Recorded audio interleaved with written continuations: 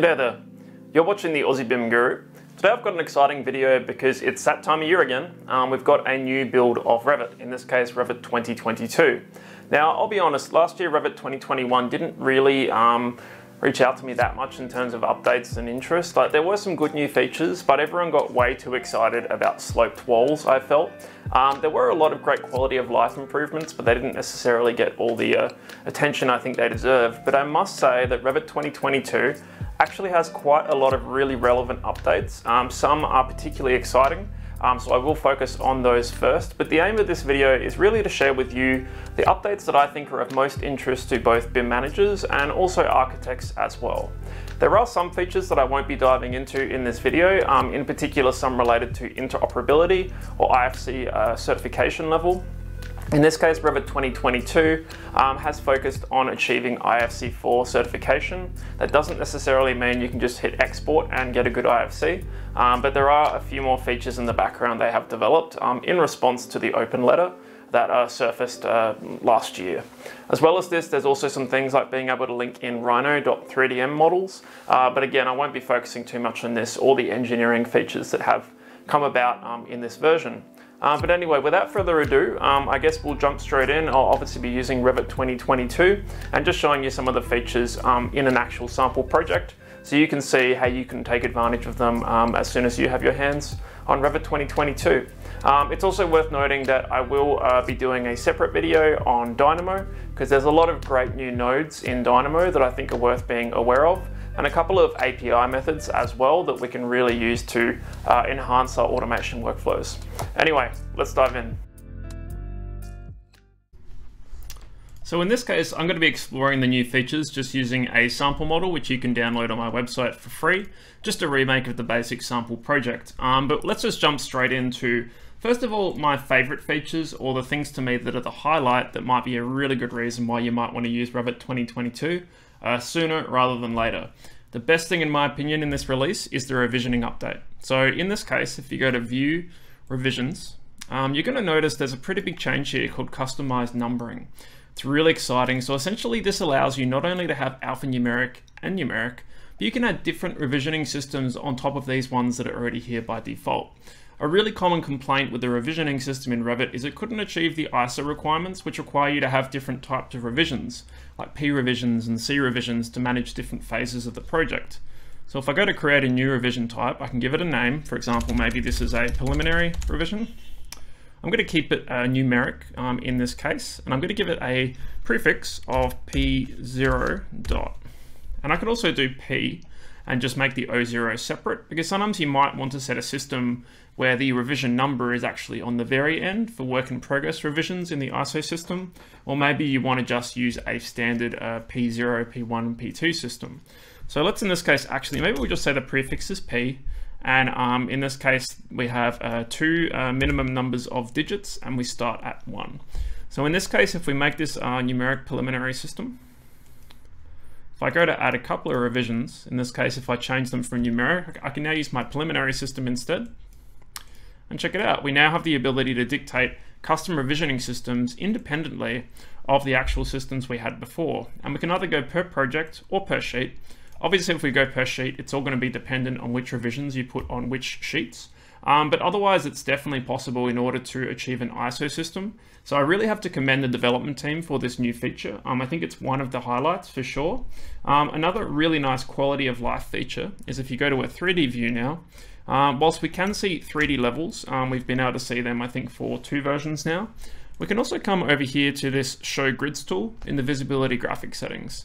In this case, if I go to Edit, I can pick levels that I want to show grids at. So if I just turn on, say, maybe my ground floor level, check it out. We now have 3D grids, which essentially act like planes in 3D. So that might be a really handy little feature when you're navigating a large project in 3D on a project. And I believe you can also show these in axonometric views as well, if you wish. So a great feature there. Really nice surprise, that one. A really great feature for documentation and managing wall types is a feature where we can now hide non-core wall layers. Really interesting feature. So in this case, if I place down a wall, and I'm just going to place a concrete wall with a plasterboard stud. So in the type properties under structure, I've added 2 layers outside the stud layer. Not the stud layer, the concrete layer. So in this case, you can see I've got a concrete wall with a substrated wall on it as well. Now, often we might do something like a concrete profile setout plan, and we want to hide off those compound layers. The only way we could do this before is parts, and most people know that parts is a pretty stinky system to work with. It's good for what it tries to do, but it's way too complex to manage on large projects. So at the moment, I've just got 2 wall layers here together, but if I go into my visibility graphic settings, down to walls, we now have a new subcategory, in this case called non-core layers. Now, whilst we can't override this, unfortunately, we can just turn it off. So if I OK that, now I'm just seeing that layer of my concrete wall. So I think this is a really interesting tool, and it's probably going to change how a lot of firms potentially manage their compound wall types. There are still some limitations. For example, you can't set separate offsets either side of the wall. You can only have one variable offset, which I'll have a video on about at a later date, if you do want to change the height of, say, that stud wall compared to the concrete wall in between. So there are some limitations still, but I've got to say it's definitely a welcome feature that a lot of people have been asking for a long time now. So my 4th favorite feature, whilst I may not necessarily find a great deal of use for it, is tapered walls. So it's an interesting addition. So previously in Revit 2021, we gained the ability to do slanted walls. I must say I haven't used a single slanted wall in Revit since it came out, so it's not that exciting for me, but the industry seemed to lose their mind over it at the time. So I've got a wall here, and as you probably know, in Revit 2021, you can set it to a slanted wall with a degree. We can also do these as curved walls as well, so if I model this as an arc, we could also do this as a slanted wall as well. Now, one feature that's been added is if you do have a slanted wall that's a single plane, you can actually edit the profile to the plane of the wall now. So I can go and draw and edit that profile. It will be cut horizontally as well at the plane of the cut, but it will be drawn upon the face of the wall in how it's set out. Having said that, you can't do it on a double curved surface at the moment. I'm not sure if you ever will be able to because of the way that work planes function in Revit. But one feature that we do have now is the ability to taper walls. So if I just create a new wall, and instead of slanting it, I'm just going to keep it as vertical. One thing you will have to do before you taper a wall is go into its type properties, go to its structure, and set its the layers that you wish to taper as variable. A little bit how like you might do a floor with a modifier subpoint when you want the base to remain constant. So in this case, it's the same thing, but instead in the context of a wall. So now if I set this wall to be tapered, either side, I can essentially override the type properties, but I can also set a type-based taper as well. And I can set 2 different angles, say 8 degrees and 5 degrees. And I can splay the base of that wall outwards.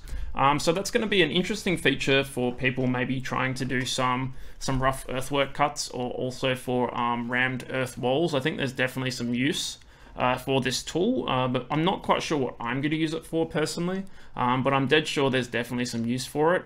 So between slanted and tapering, we really mostly have a lot of flexibility that we need on the wall tool now, which other platforms used to sort of use against Revit as an argument. So some other interesting things we have now are some new model categories. So if I go to visibility graphics, let's just have a look. First of all, we have audio visual devices, which is a handy category for elements that we used to classify typically as special equipment or generic models, which really did more so belong to things like TVs, phones, things that don't really seem to belong to either of those categories. You could say they're electrical equipment, but often engineers use these for things that they're modeling instead. So I think that's a good category. There is some weird ones too, like food services equipment. I guess it's for retail and serveries. I guess it could be useful. But I'm sort of surprised they didn't just sort of treat that as specialty equipment. We also have hardscape, which some landscape architects using Revit may find useful when they're doing some model in place. Then we also have medical equipment, which I know a lot of hospital based projects are really going to like, because it means you have the ability to manage the graphics, and you could change all your medical equipment just using a filter. Obviously, we all have big libraries that we've already developed quite thoroughly that would contain a lot of these elements categorized as specialty equipment, so I don't know how long it's going to take for firms to switch over to new categories, or maybe they just won't, but it's good to know that they're there. As well as this, a really welcome category is signage. So usually in projects when we model building signage, we often would use something like generic models and apply a filter or an object style to all the signage in order to switch it off. But having a dedicated category for this really common element that we usually want to hide in most views, I think is really welcome.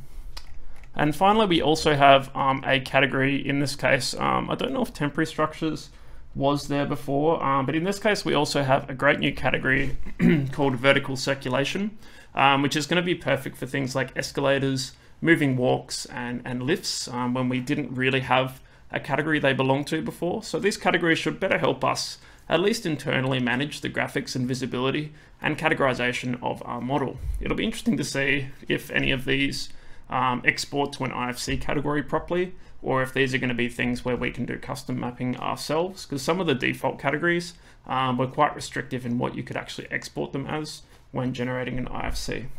So as well as this, a really welcome change that I really like is we have a few new API features that we can access. For those that don't know what I'm talking about, these are things we can use in Dynamo or applications in order to automate workflows. So I'm just going to open up Dynamo Player in this case.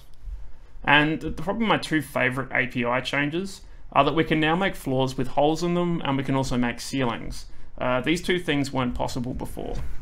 So what I'm going to do is just create some model lines. I'm just going to go and draw 4 lines, and I might just go to my inputs for my script.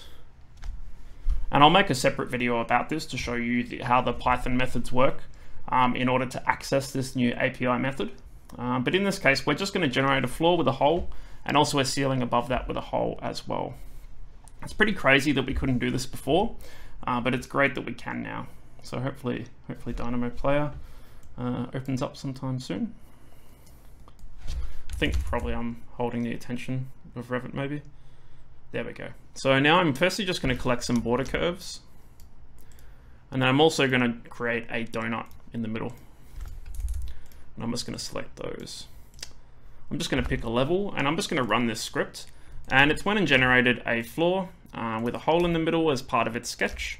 And likewise, it's generated a ceiling. So we didn't actually used to be able to generate ceilings at all. It was a really missing portion of automation in creating elements by room or by curve. So these are two really welcome additions to the API. In addition, we now have better control over the positioning of view titles and wall profiles and various opening profiles as well.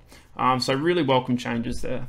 As well as this, I've been informed that the road category can be used properly now as well, whereas apparently originally it couldn't be used properly in elements. Now probably the last major feature that I really like is the ability to batch export PDFs with naming rules. This is something a lot of custom applications have been doing in the past for us, but Autodesk has actually built in a native tool that can do this now. So if I go to File, Export, PDF, I can now go and export a drawing set based on some setups, and in this case I can just say where I want to save it as well, such as in the set folder. You can use the sheet size, or you can nominate one yourself, but one really great option is you can build a naming rule. So just like a lot of the custom applications that do this, such as Xrev and ProSheets, this tool can essentially do that as well. You can source various parameters in this case. I mean, obviously they took heavy inspiration from these tools. I'm not sure if the developers of these tools are going to be very happy that you know,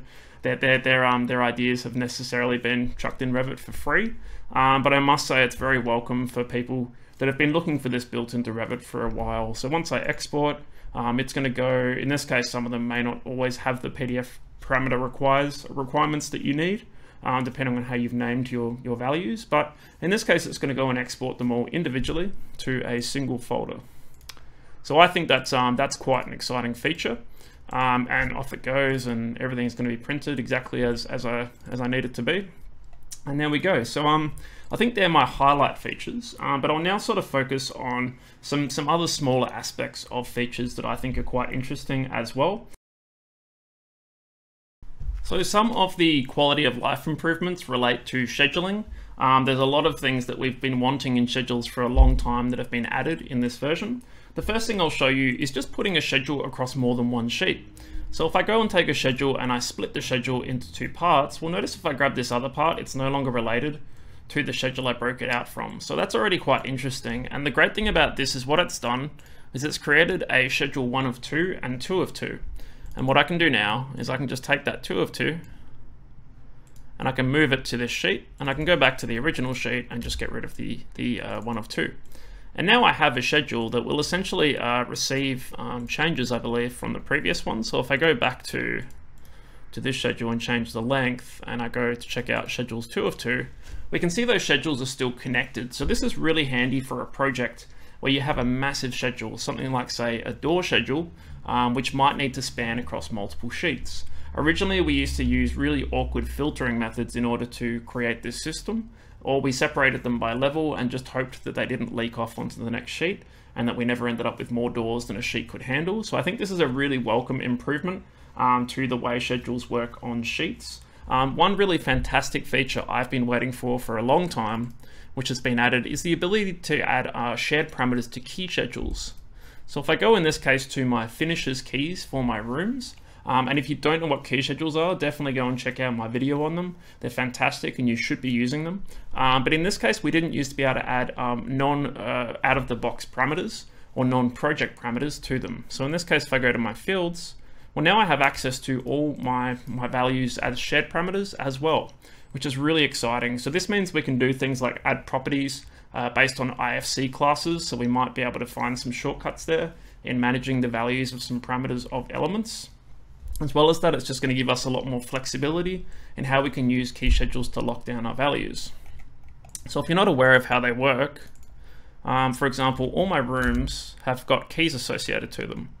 And at the moment, if I go and find my finish key, which I believe is here, you can see that if I pick a different key, all the properties will update to match the values that that row in my schedule contains.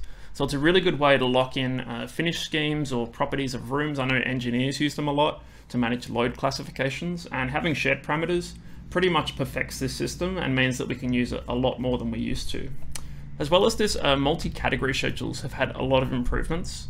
So if I go to schedules and quantities and I make a multi-category schedule, everything's looking the same until now, and then, whoa, like it looks pretty different. First of all, we have a parameter name searcher, because obviously when you're dealing with multi-category schedules, you have a lot of things to filter for. So if I search for, say, authoring, I can limit my parameters to just a few if I know what I'm looking for. As well as this, I can look just for dimension parameters. So that's a really handy feature. But what's really exciting here is if I just add a code and I also add a category to see what categories we're dealing with, and then I go in this case to sort by category, then by code, and I'll make a header by category with a blank line, and I'll just de-itemize so that we're seeing just one code per row. Well, let's have a look at what we're looking at. So not only do we have things like casework and curtain panels, but now we have doors, ceilings, we have system categories like walls, floors. These things didn't used to be able to be captured in a multi-category schedule. So this is a really welcome improvement, and it means we can be much more flexible with how we use multi-category schedules. It does mean you might have to change your systems in order to filter more things out, but I think this is a fantastic feature that has been much needed and has been really preventing us from taking advantage of what a multi-category schedule can offer. As well as this, there are similar improvements to material takeoffs, which will now capture many more categories in the same way. Another feature we didn't used to be able to do in any schedules was to filter by family or type, which can sometimes be really useful if you have various naming conventions for your families and your family types. So if I add these two parameters as options, I can now actually pick them from this list, whereas originally I couldn't do that. So that's definitely a welcome feature as well. There's definitely gonna be things we can do with that. Now, I'm not in a work shared model, but you can also add work sets to schedules as well to see what work sets elements are on. So that's gonna be really great for helping people do audits, especially if they're not that good at using something like Dynamo. So that's some of the improvements that have come to schedules, and we'll keep having a look through some other category improvements, especially dealing with tagging. So most of the updates to tagging I would call mostly quality of life updates and also just minor feature additions, but they're all very handy in more flexibly documenting our model. The first thing, and probably the biggest feature in my opinion, is now we can rotate all types of tags in our model. And as we rotate them, it will flip them back to the default orientation. But we can, in this case, rotate them, flip them, do all sorts of things, which is really essential in any project where a part of the building isn't really orientated to project north, but you want all your annotations to face that direction. Quite a common requirement on some projects when they're more complex in shape, because not every building is a box that can just orientate itself to project north entirely. So I think that's a really welcome feature, and it's been requested for quite a while, so I think it's great they added that. Another interesting feature is if I take this keynote, for example, note we now have this option to add and remove hosts. So if I add a leader, in this case, which is attached to this element, if I add or remove another host, notice in this case I can add more than one leader to a tag. So this is definitely another welcome feature. It is really important to note that whilst I can go freehand and make these a little bit further away, they are still associated to both elements at the same time. If I do add something else to the tag, for example this door, notice now we get a varies, which means that there is more than one value that the tag can show out of all the values there is.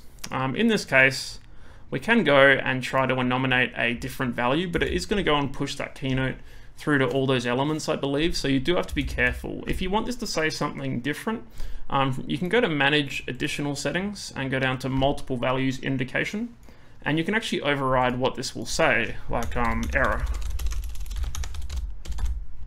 And you can see that you can make it more obvious, that in this case it's not really intended to be tagged this way. It might be more obvious to the user, but if we just take out that other host, well, we're back in business again. So I think that's a really requested feature over the years as well. We can also add dimension prefixes and suffixes, which is really welcomed.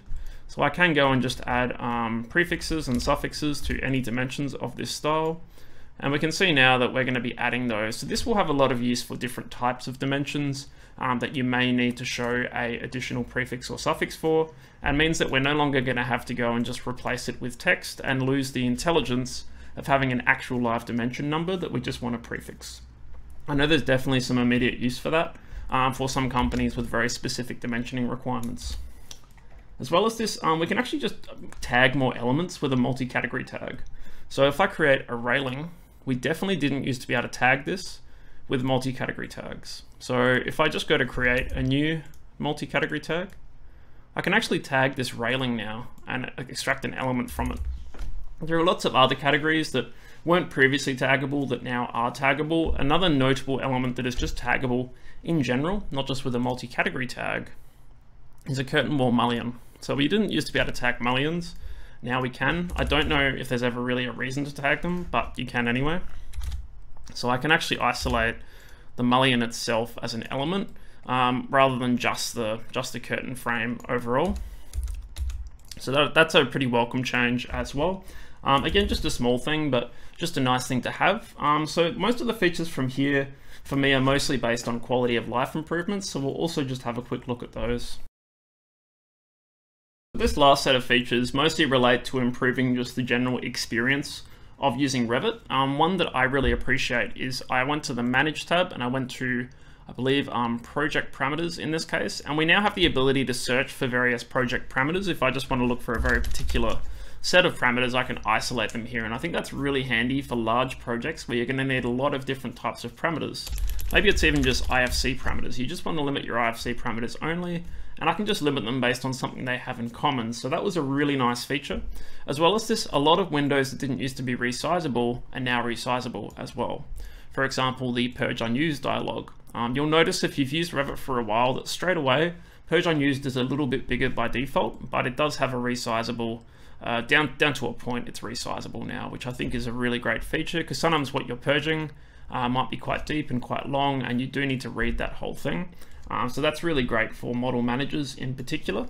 Another really interesting feature is filtering by phase. This is something we couldn't do before. So if I create a wall, and I'll just make a concrete wall, my whole model is currently built on new construction. I'm just going to put this on existing, but I'm not going to demolish it. If I go to View, Filters, I can create a new filter, and let's just say in this case, created on existing. I'm going to apply this to walls, and I'm going to go and pick my phase created parameter. So this is new. We didn't used to be able to use the phase created or phase demolished parameters. So if I say phase created equals, and I'll say equals existing. I can now go and apply this filter on create on existing, and maybe I just want a halftone. And now you can see that as well as using phase filters themselves, we can actually graphically override elements as well, which is really useful when you may want to show everything in the model, but you want to show various colors or overrides for elements being affected on different phasing tasks. This might also be another way to achieve demolition plans where the rooms are visible. I'm not 100% sure how this is going to work just yet, but I'm pretty sure if you set up a filter to show the elements being demolished by the phase you're currently on, you might be able to achieve a demolition plan with the rooms visible. You won't get some of the behavior of demolished elements, for example, infilling. So in this case, it might not quite work, but there's definitely some potential for this. It's really interesting as well that you can say if something's demolished after a certain time in the project as well.